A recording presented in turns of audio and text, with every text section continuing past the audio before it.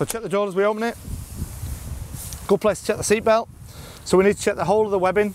So we'll reel it all out. We're looking for cuts or damage.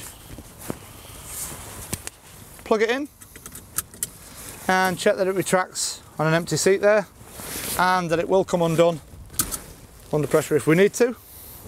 Check it retracts all the way. Check the seat for security, and on this vehicle the battery's under the seat, so we'll just check that that is secure and not going anywhere. We climb in and then we start to look at the view. We look through the near side mirror there to check our view down the near side. View through the windscreen, check it's not obstructed by stickers or anything in the way. Across to our driver's side mirror. Back to the near side, coming across the dashboard, we can put the ignition on.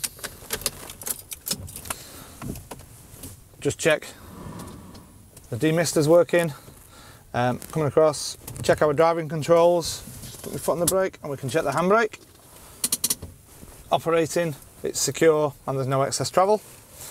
Check our switches and our warning lights. We've got the indicator switch and washers and wipers. So check they clear the screen and work over a good enough area for me to see clearly through.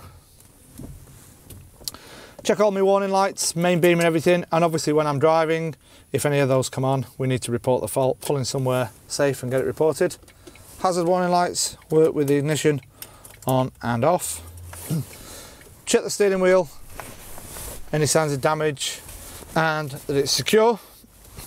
Moving down into the footwell area, check there's no rubbish that's going to foul the operation of the pedals, and then check my pedals for the anti-slip provision, and I can put my foot on the brake, start it up and check whether the pedal dips, keep my foot on the brake pedal and see if it sinks, see if there's any signs of leakage or anything, see that everything feels okay. Check the horn, check all my light switches.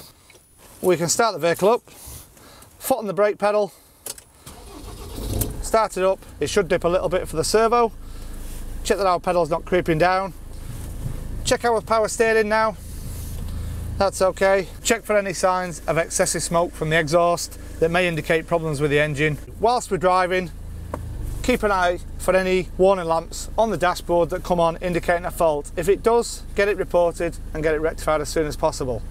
Whilst you're driving the vehicle, check the feel of the vehicle, the steering, the brakes. Is it driving correctly? It's not wandering, and that should be okay for you. Do these basic checks and you know your vehicle's going to be in good condition. You can download further information from the website, the best practice guide, your van. Inside there is the walk round check with all these items on there to be checked as a handy reminder.